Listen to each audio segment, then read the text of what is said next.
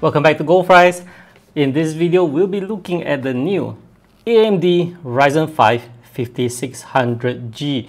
I will be browsing my tablet a lot because there's just many points to cover and I do not want to miss anything out. However, I cannot promise that this video will be smooth because I'm trying to present with all the text here, so there might be choppy bits. And yes, it took days for me to test out all these to test the various configurations to find out the details. And if you like this kind of content, I hope you consider subscribing to this channel if you haven't. Now let's begin. Starting off, the price.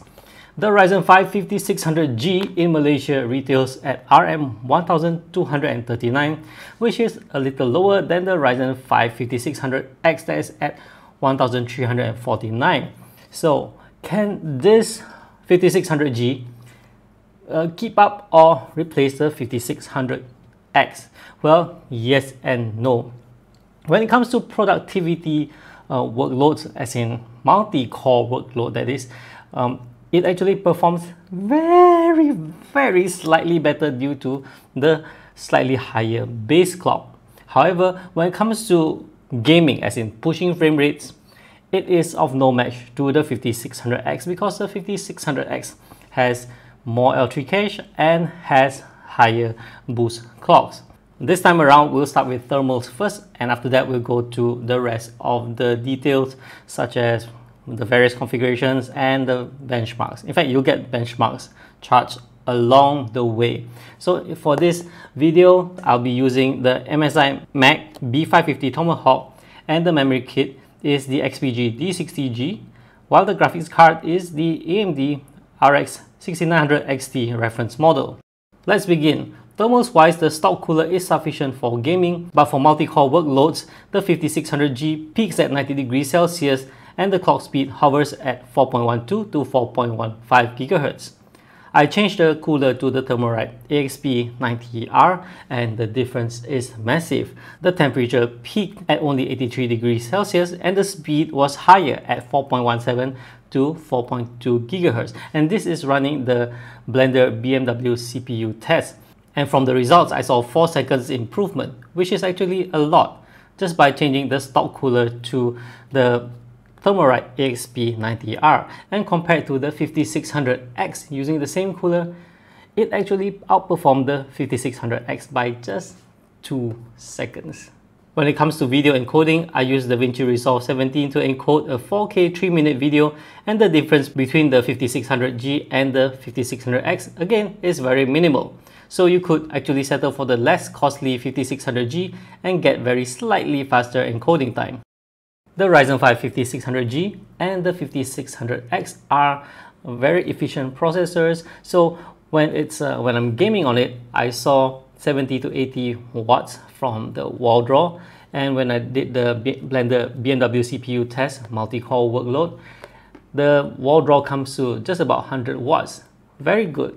When it comes to gaming, I'll have to disappoint you guys because the 7 GPU cores on the 5600G is just about the performance of a GT 1030 compared to my GTX 1050. The 1050 performs about double the onboard graphics on the 5600G.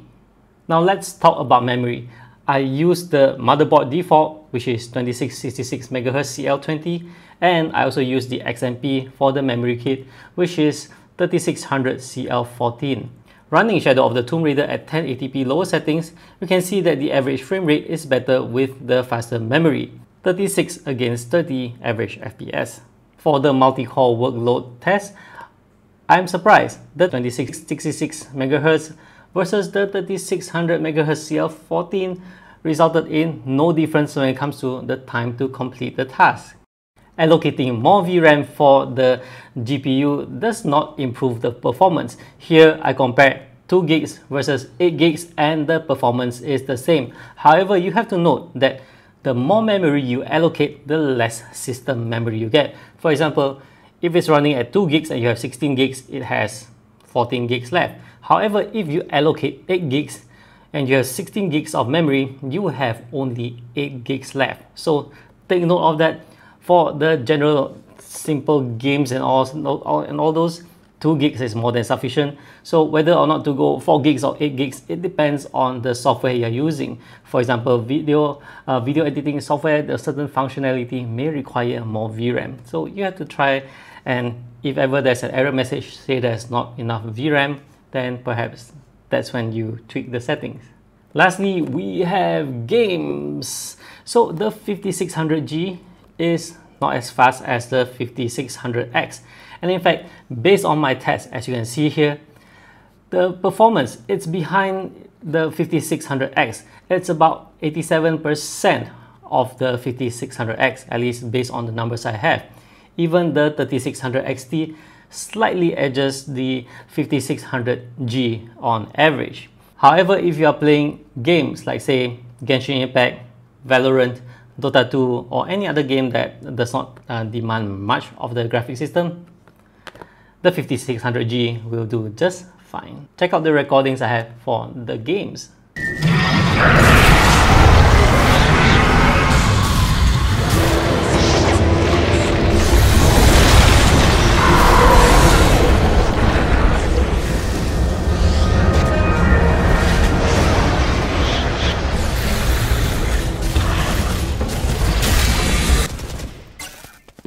Careful.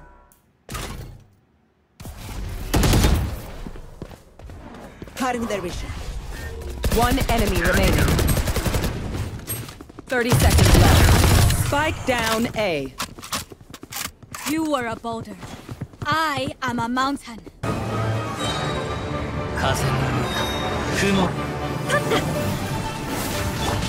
陣営のごとく我が剣よ影に従え